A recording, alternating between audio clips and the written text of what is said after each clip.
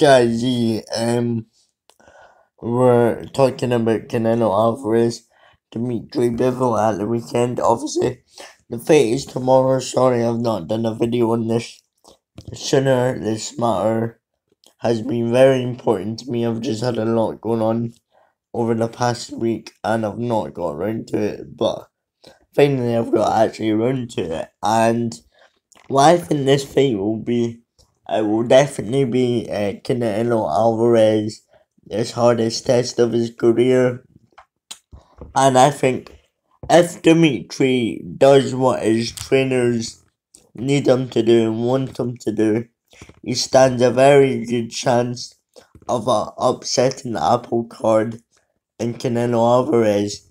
And I hope he puts up a good fight, but I want Canelo Alvarez to win just so we can get the Gennady Golovkin rematch in September, and then hopefully in December he can come over to the UK and fight the winner of Tigger Richards, Joshua Buatsi. Obviously Eddie Hearns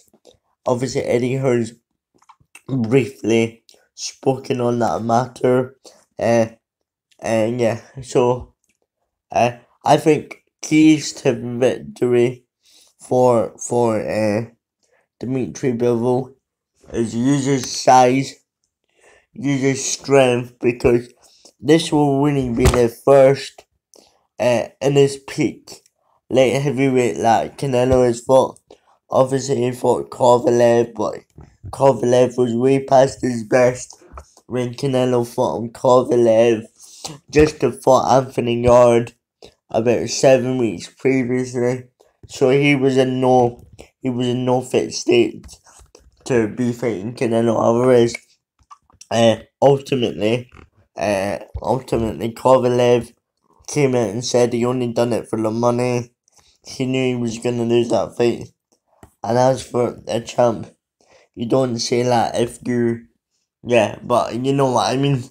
So this will be the first active light heavyweight he's fought, and to be honest, I am really excited for this fight because I'm really excited to see how it develops, because I think we could be in for an upset, and I wouldn't be surprised if Dimitri Bivol knocks Canelo out.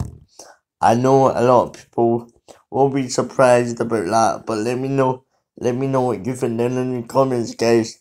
Like and subscribe. Bye and peace. Bye and peace.